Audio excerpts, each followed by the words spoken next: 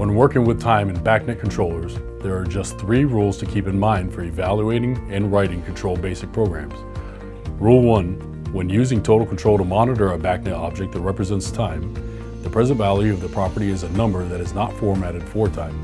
The unit's properties of hours, minutes, or seconds in the object are for notational purposes only. Rule 2.